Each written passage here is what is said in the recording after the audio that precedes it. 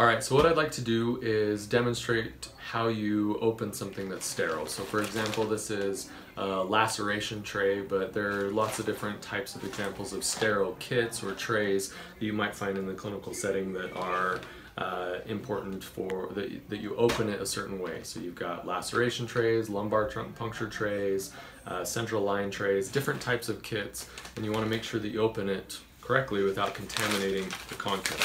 So we're going to go ahead and open this up now, and notice I'm not being necessarily too careful at this point because what I need is to get the part out that is in the wrapping. Okay, so you can see this part, you're fine to touch the outside of this, but notice on this side there's a little tab that you can now pull out. So I'm going to use this cabinet here to demonstrate, but I'm going to set it down, okay, and then I'm going to pull on that tab to start to open this up, okay?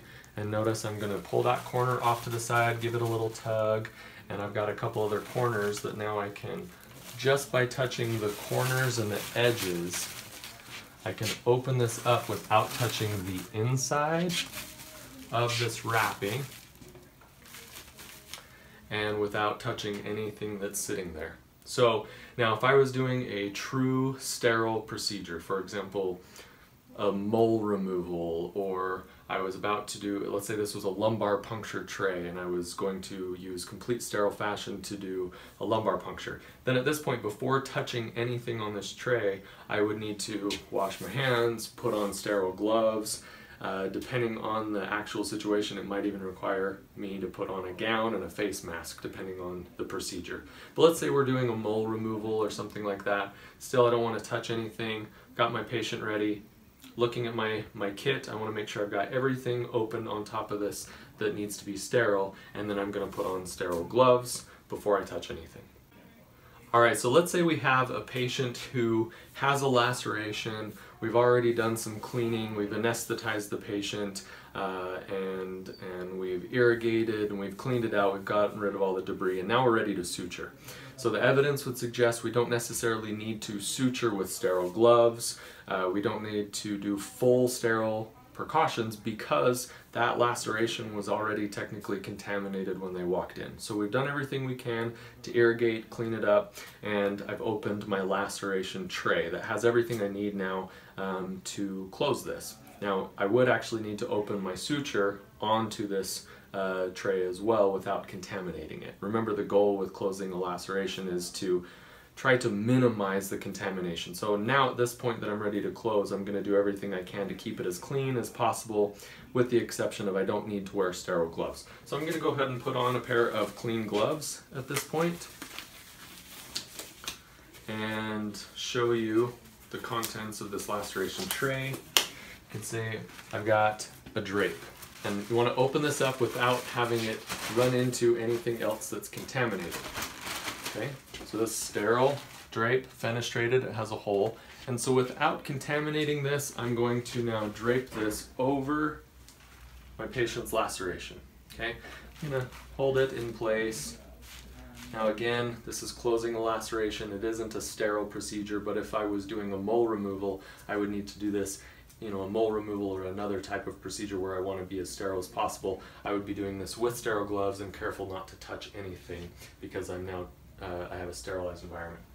So let me show you what else comes in your laceration kit. So you also get some towels generally. These towels are just small blue towels that are technically sterile when you open this up. So if you are wanting to create a larger sterile field, you can use these towels to help provide that. Or extra barrier.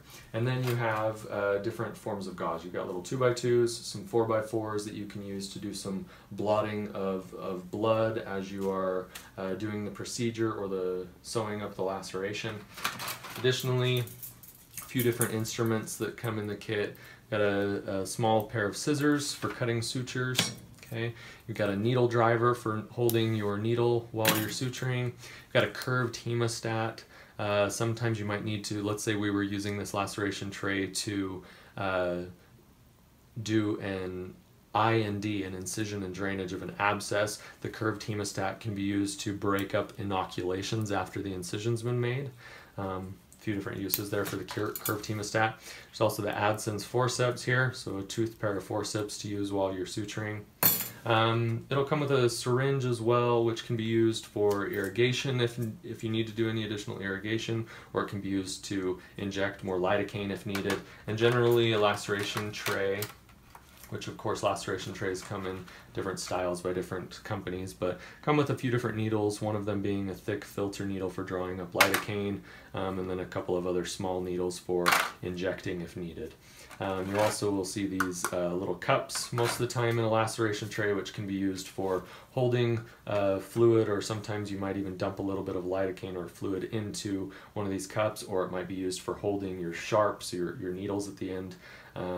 Generally, if you remove a specimen, like removing a mole or some kind of a skin lesion, you'll place that directly from your forceps into a specimen container. So yeah, that's basically what you'll find in a normal standard laceration tray. That's how you'll open it up, how you can use the fenestrated drape to place it sterilely over laceration as you are getting ready to suture. So thanks very much.